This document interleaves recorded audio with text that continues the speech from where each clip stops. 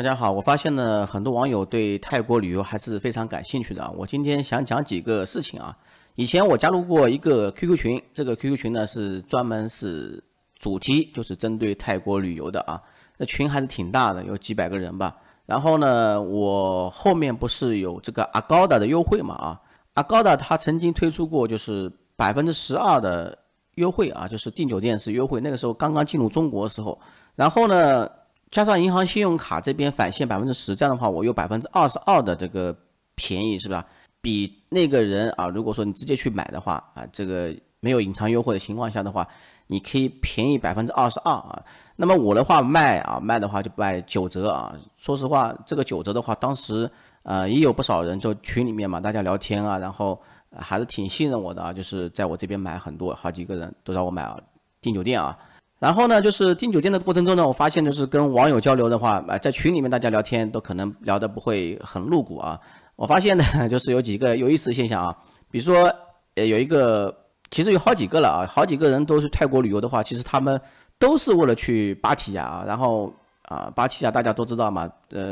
反正声色场所比较多啊，他们都做好攻略，什么狗狗吧啊之类的啊。然后让我印象最深刻的一个人是工商银行的啊。在广州某个工商银行上班的，而且他是广州本地人，他娶了个老婆呢是北方的，然后意见不合，然后离婚了啊，所以说呢，他等于说是单身啊，单身状态下，然后那个时候广州飞泰国的机票非常便宜啊，因为那个时候一直有亚航的优惠嘛，比如说这种0元机票啊，几百块，反正就几百块钱吧啊，加上税费的话，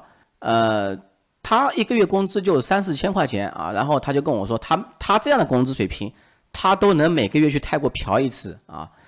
然后呢，他跟我聊了很多东西。他跟我说呢，说实话，就是去泰国嫖的话，其实不是说真正意义上的嫖，有点类似于说泡妞的性质啊，就是他喜欢这种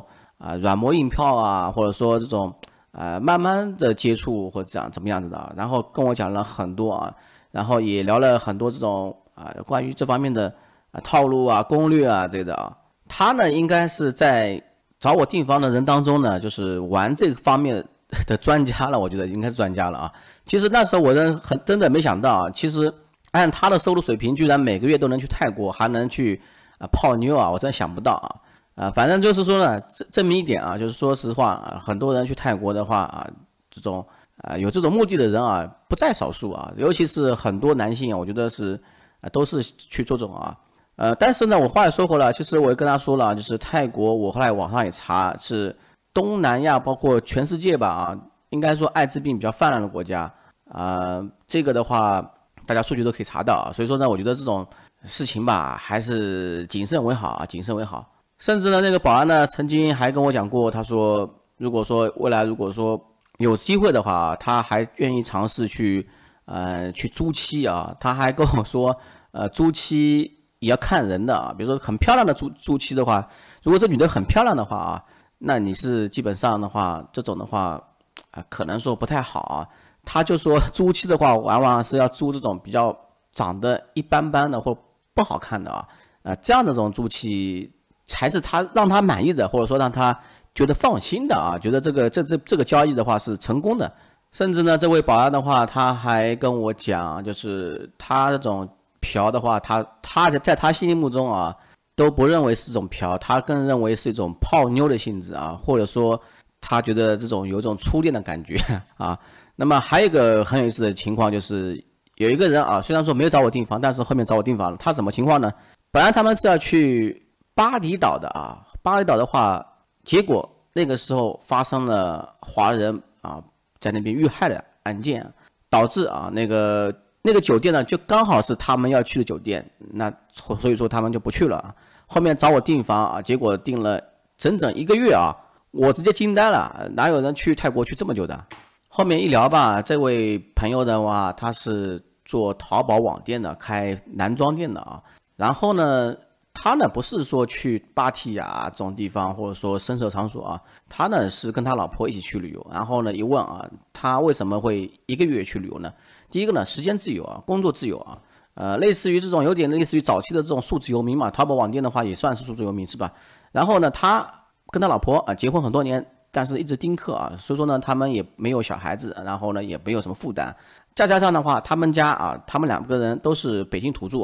家里面有很多房子啊，男的有4套啊，女的有2套啊，然后呢就是财务状况啊，包括经济收入啊非常好啊，这种情况完完全全可以旅游啊。然后呢他还跟我讲过一句话，就他父母也是比较赞成他的啊，这种去旅游啊或者说丁克啊这种想法啊。他妈妈跟他说过一句话啊，特别有意思啊，就是说呢，以后等我们走了之后啊，这个房子就归你了，归你之后呢，你就把它卖掉，卖掉之后呢，你就全世界跑吧啊，全世界去旅游，什么时候把钱花完了，你就在那边就死在那边得了啊，就是这话啊。我觉得这种也不是诅咒他，就是说感觉是比较想得通啊，比较想得通的这种想法。还有个朋友的话是一位微信上的啊一个群主啊，那个群主呢也特别搞笑啊，他自己一个人跑到泰国芭提雅去旅游啊。说实话，这旅游的话其实也是这种专门去找快乐的旅游啊。然后呢，他在芭提雅不是路边上有这种女的嘛啊，他就问价格啊，问价格之后还讨价还价了，本以为还自己占了便宜啊。然后呢，结果呢，这个女方呢要他指定的酒店去干那事情啊。然后呢，等那事情完成之后啊，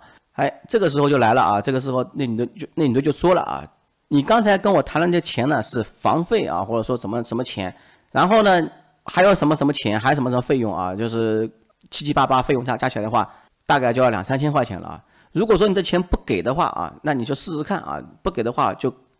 反正就是要么报警啊，或者说这种黑社会威胁他啊。所以说呢，他当时真的是一开始以为讨价还价自己占了大便宜，结果没想到啊，虽然说这个不是算仙人跳，但是也算是啊这种类似于仙人跳了啊，算是勒索性质了有点。然后呢，他们真没办法，最后